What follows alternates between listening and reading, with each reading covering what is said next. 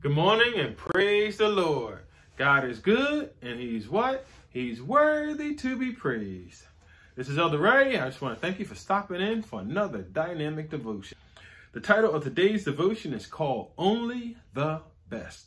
And our scripture reading is John chapter 1, verses 35 to 44. The Bible reads in John chapter 1, verse 40, Andrew, Simon Peter's brother, was one of those men who had heard what John said and then followed Jesus. Andrew had been part of a very successful religious movement led by John the Baptist. At the time, nobody was bigger than John.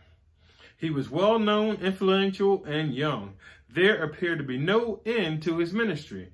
The men who had chosen to follow him were enjoying God's blessings every day. Then came Jesus. He was bigger in news than John the Baptist. He was unknown at first, but his presence was undeniable.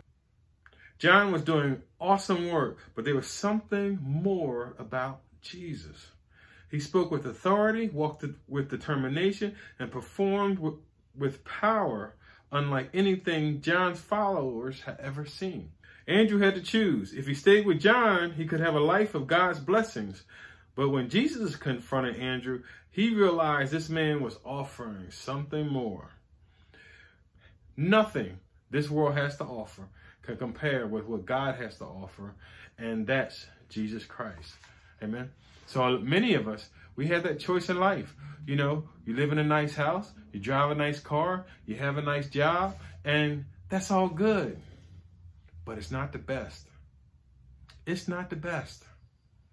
I had all that before Christ. It's not the best. There was still emptiness, still loneliness. There was reason why we drank and partied and acted crazy, because we needed hope.